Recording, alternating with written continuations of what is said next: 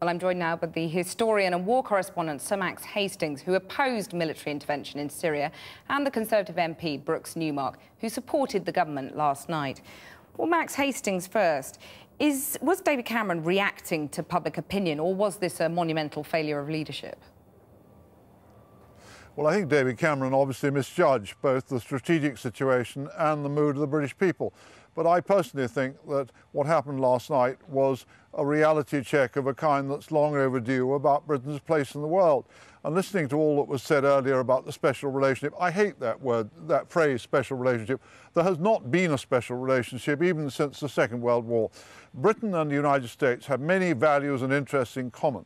But it has to be said that in our recent wars together, we have had cause bitterly to regret blindly following the United States. I think Parliament last night did absolutely the right thing. But we have to recognise that we will pay a price. OK, let me put that exact point to Brooks Newmark. We shouldn't be blindly following America. This is a breath of fresh air. No, but we do share the same humanity when we see other people being slaughtered at the rate that they're being slaughtered in Syria. And, you know, Max Hastings thinks of us as Little Britain. I view us as Great Britain, and we should be proud of that. Max Hastings? I'm afraid I think that's absolute nonsense. The only question that matters is not what will make the Tory party or David Cameron feel good, but what is in the interests of the Syrian people. And the reason I and many more important people, including, I may say, most of the American military's top brass, oppose any idea of military intervention in Syria is we can't see a credible game plan for how this is going to help the Syrian people. This is not about, you know, what makes us feel good. That the idea, oh God, we've got to look at this situation, all these terrible things that are happening to the Syrian people and them being gassed by Assad. And there's no doubt in my mind that is all true. Assad is using poison gas. But what can we do? And we have too often in the past embarked on military operations without a credible plan. OK, just to pick up on your point there, though, John Kerry put it this way. He said a thug and a murderer could not be allowed to get away with gassing his people. Are you happy that we're the kind of country that turns a blind eye to that suffering now? This is the talk of children, that all this blind eye, that the North Korean regime has killed millions of people, millions of its people, not thousands. But why have we not intervened in North Korea? Because it's fantastically difficult, if not impossible, to do so as long as they're supported by the Chinese.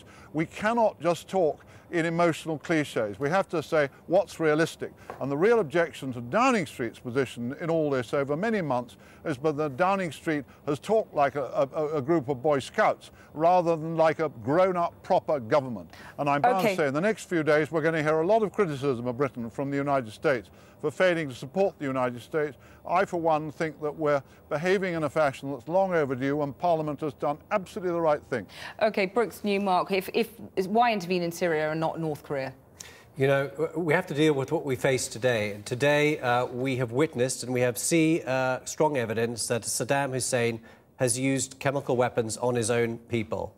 In my view, and I've just come back from the Syrian border where I've met many opposition fighters, and I met the leader, General Idris. He said to me, if we do not act in dealing with Bashar Assad in this, this will be a green light for which he can continue slaughtering our people and gassing our people. At some stage, for the sake of humanity, we have to say enough is enough. Well, John Kerry's list of allies, the Arab League, Turkey, Australia, the oldest ally, France. I mean, he was twisting the knife. That must have been... I mean, how did you feel hearing that?